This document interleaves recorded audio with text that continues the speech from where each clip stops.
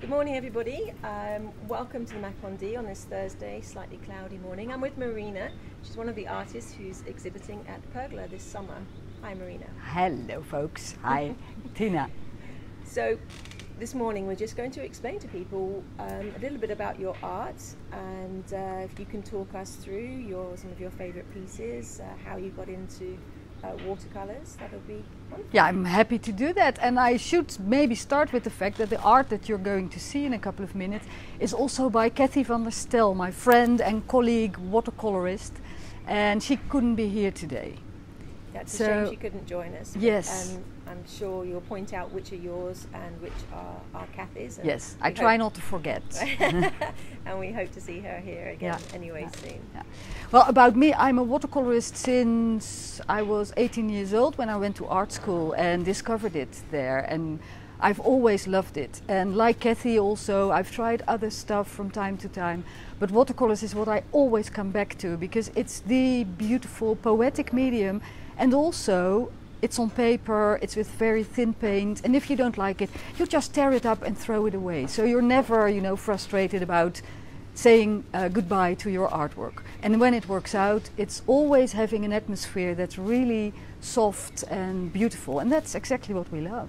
Exactly. Well, let's go and have a look at some of the art that you've done. I'm going to start with one of my favourites, which is the peppers. So let's take a stroll on over. So there are two peppers here, one small one and a big one, and I think you're going to... I'm going to come in a bit to try and avoid the reflection. So it's in an antique frame, and you can see that from the glass, so it's very wobbly. But it is completely made in watercolors. It took me approximately 2 weeks of, severe painting to finish this. And the technical details that, apart from the blue in the background, it's all done in red and green, because red and green together give a very beautiful grey. And for the rest, like Cathie, I'm also working with a small brush. And the thing about watercolors is that the white that you see in the highlights is the paper. So you don't use white in watercolors, and it's all flowing and giving an incredibly difficult thing to learn, isn't it? Yeah, it's a difficult technique. It is difficult, but after a few classes that Cathie and I happen to give in the hangar, you can do it. I think 5 classes, they're quite intense and with a book, but if you've done that, you're able to make beautiful things in watercolors. Wow. Of course, there's also drawing involved and stuff like that, but working with watercolors needs a little bit of education. It's not good the first time, although some people are sometimes really lucky. So I tried it may work. I was not one of those people, I can tell you, and I certainly learned very quickly that you need to leave the white. Yes, yeah. It's quite difficult concept. White exists in watercolors, but it's transparent, so you will never be able to actually make something white. You will have to leave it out. So you have to plan. Yes, that's the thing. Wow, you've clearly done a very good job with those. Let's have a quick Thank look you. at the smaller one as well, because you can just see this one. I do apologise for the reflection, everybody. This is it's the south of France. There's a lot of sunlight. There's so much sun. What more we do? Yeah. Okay, let's have a look at some of the other pieces. Yes, because there is. This is also very much about Cathie, who couldn't be here. And her work and mine, we know each other for around 10 years now, began to be very similar. We chose the same subjects and we had the same style. People often couldn't tell our work apart. And in 10 years we've kind of grown to do different things. Now Cathie is very much into texture. So she uses purest watercolor stuff, but also a bit of salt, with which she achieves really interesting textures in her watercolors. And watercolors normally are on paper and completely flat, but hers seem to move. And I do a similar thing, but only with watercolors. So I try to really achieve an effect of volume with just the paint. So that's super different. You will see that. So we have 2 paintings here, one by Cathie and one by me. The lower one is by Cathie, and it's the 2 chandeliers. One very, very popular and super beautiful painting by her. It is, honestly, as a non-artist, it's very hard to imagine that is watercolour.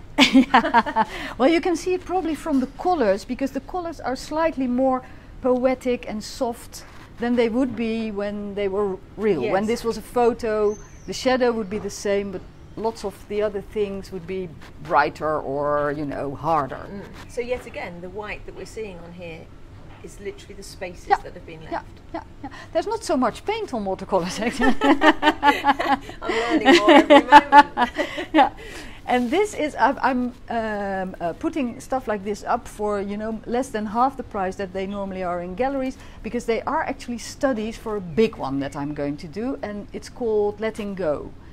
And this is what I mean when I try to achieve volume. I often use textile and fabrics. And this is a hand in a very beautiful glove. I posed for it myself. You did? With a marble. That it's going to be, released later, but not here. Okay. And I'm trying to achieve the tension of that. For sure. Now, you've mentioned these paintings are all for sale.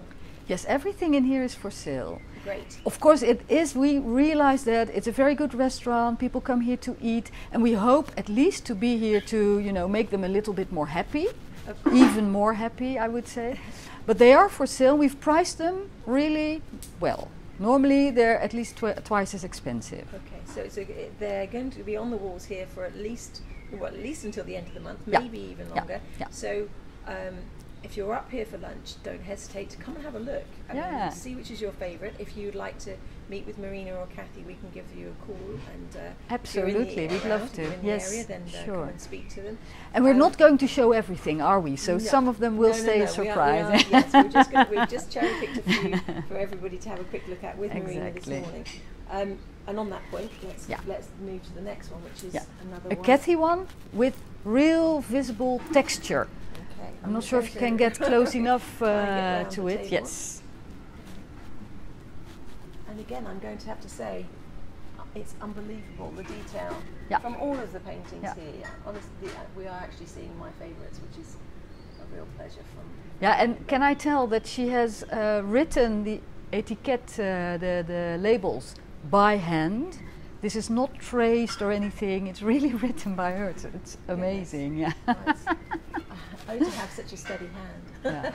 Yes, many people do that. Many people are jealous of Cathie, who's a talent with the one hair brush.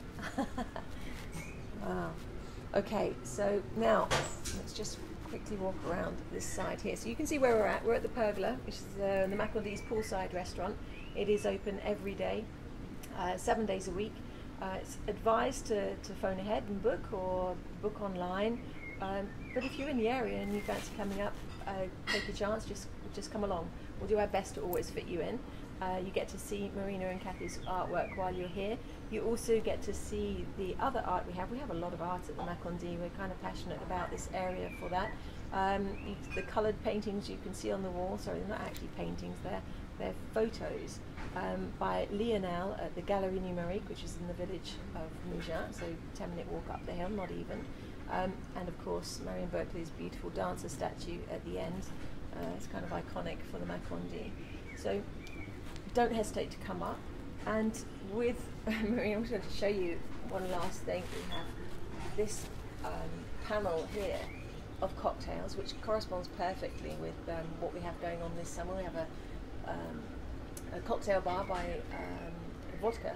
Beluga vodka, so as if I knew. As if you knew, yes, anticipation of that. So, and I understand you did these ones specifically for this exhibition. Yeah.